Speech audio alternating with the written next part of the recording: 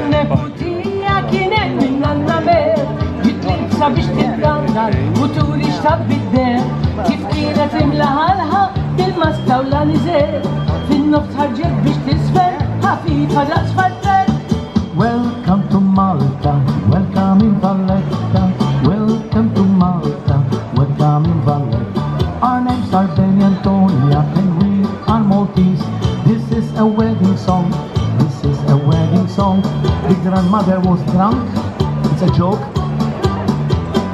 And everybody was dancing with her. Busu, busu, la, la, la, la, la, la, la.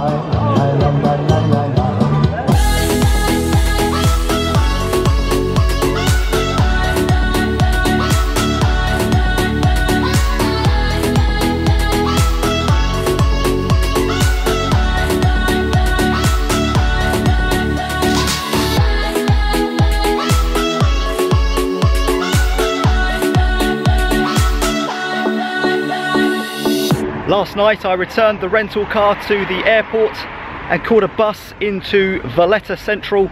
From there I caught a ferry across to Slima, which is where I am now. This is where I'm staying for the next few days, and I'm going to be exploring the 3 cities and Valletta and a few other places from this spot. So I'm walking along right now to catch a ferry back into the capital city of Malta, Valletta, a city with a population of around 7,000 people, and I am looking forward to seeing it and doing some exploring.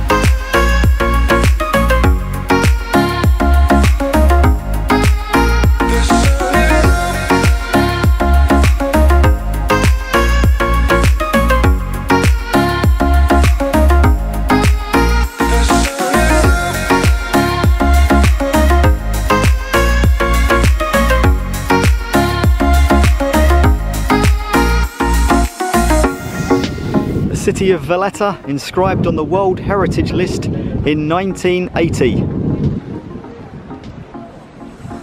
These are the defensive walls built around the fortified city. The entrance is just to the right here. I'll be walking through that in just a second. Now, incredibly enough, I have actually been here once before. Way back in 1987, I came to Malta with my family, my mum, my dad, my sister and my nan. We stayed in Malia Bay and we came to Valletta on a day trip.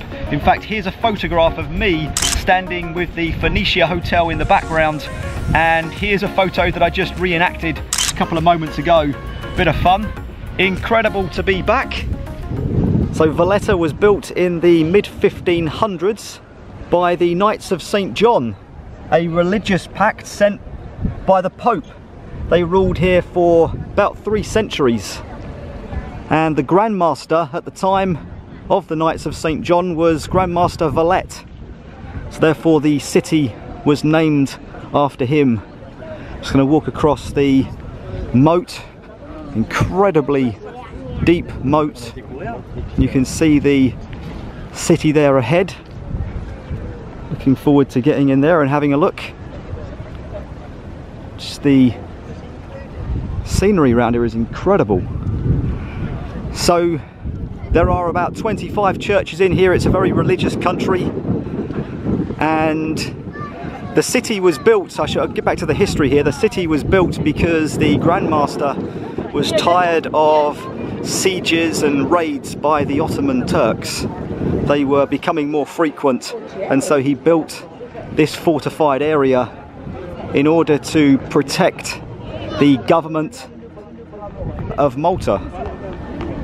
Over here on the right is a relatively new building, built to blend in with all of the old ones. This is the Parliament building. And then across on the left, some of the more original older structures. Valletta is the third capital of the country that I'm aware of. Mdina was the first one. Vittoriosa was the second, just across the bay in the three cities. I'll be visiting there on another day. And Valletta, as I said, from the mid-1500s. The architecture in here is mainly Baroque style, and it is very busy. And so last night I arrived at around about 9:30 on a bus, and I had to race to the ferry terminal to catch a ferry across to Slima, where I'm staying, and it was just unbelievably packed in this area.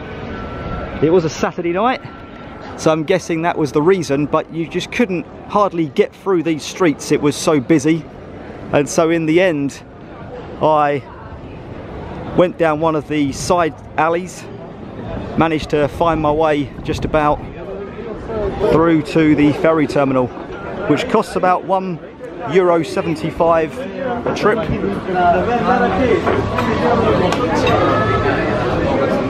And €2.80 for a return, which is a bargain, I think, although it is only a 5-minute ferry ride, maybe a little more. Just going to head up these steps now. This will take me up to the Royal Opera House that was almost entirely destroyed during the Second World War by warplanes coming from Sicily and Italy. You can see the pillars of the temples are pretty much all that still stand. Some of the most intense bombing campaigns happened right here in Valletta, and it is just phenomenal to see. We'll be doing a separate video on Malta in the Second World War, looking at the Lascaris war rooms, looking at Operation Husky, looking at sites like this, because it's a subject that I find extremely fascinating, but very sobering.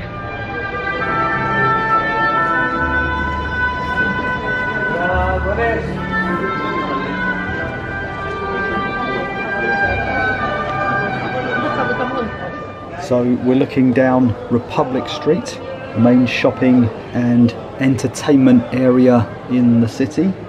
Lots of tall limestone buildings with these decorated balconies. I'm going to be doing a little bit more exploring around this part before I head over to the harbour. And if you're enjoying the video, then thanks for watching, and please consider subscribing and liking if you can. They really help the channel.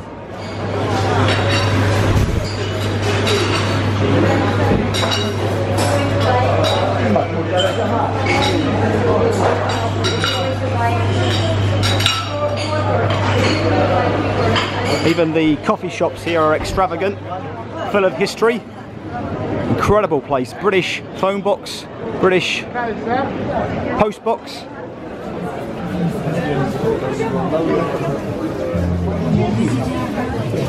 It's time to relax at the greenhouse. Come and try our signature biscuits and a chilled glass of wine. The greenhouse.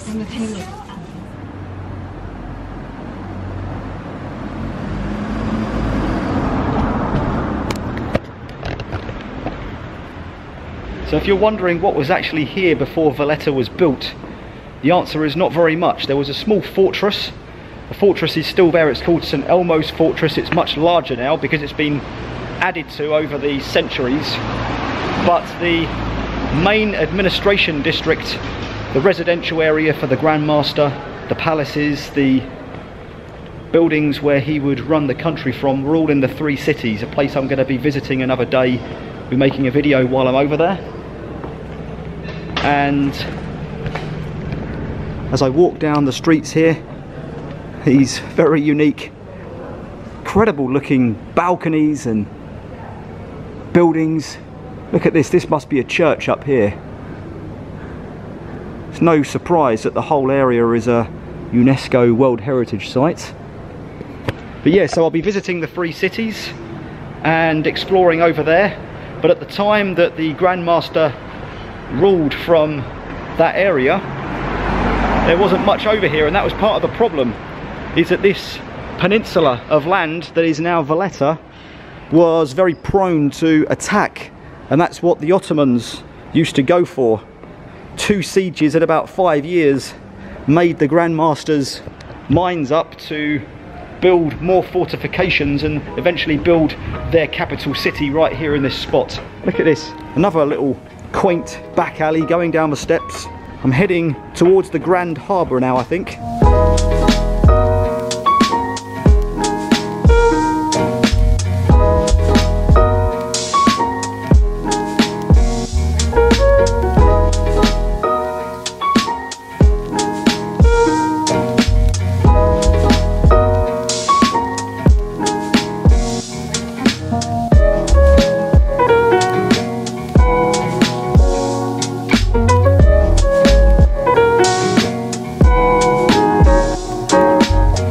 I think I found it.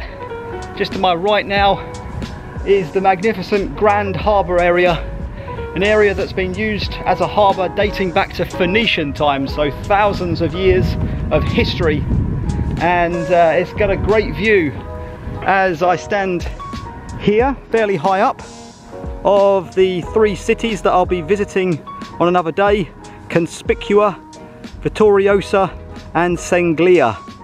Looking forward to taking a look at those. You can catch ferries and ships in this harbour that go to lots and lots of different places, including lots of places in Malta itself. Lots of day trips and activities that you can pay for and join in on. It's a nice place, lots of old buildings around this area as well. And so I think what I'm going to do now is I'm going to head down to St Elmo's Fort, take a look around that area, the northernmost point of the city. But look at this.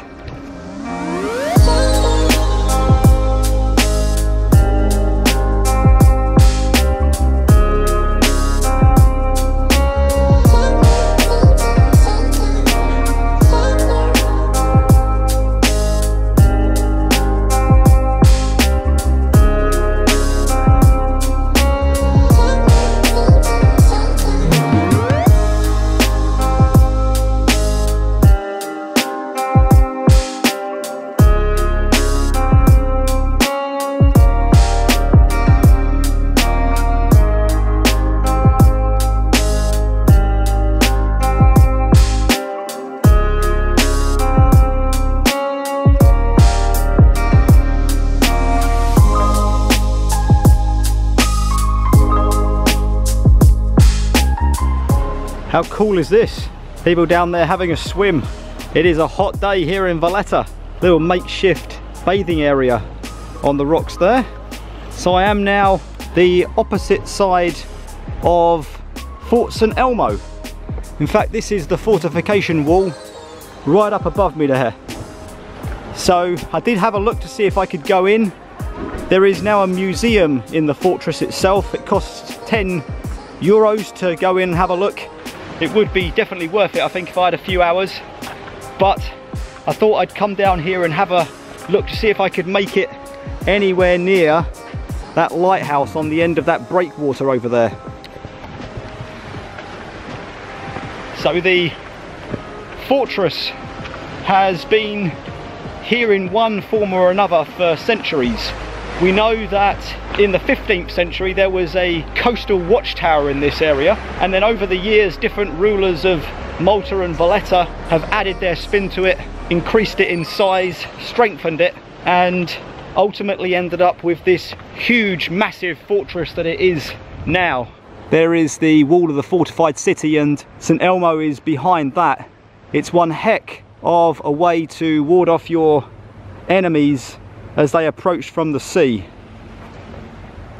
Okay, I'm going to see if I can make it up to that little lighthouse, and then I'm going to head back into the centre, get some dinner, and I'll show you a few clips of Valletta in the dark. I've got a feeling it's going to be quite a magical place once the sun goes down and the city lights come up. If that looks like a fairly new bridge, it's because it is. The original was destroyed by bombing in the Second World War.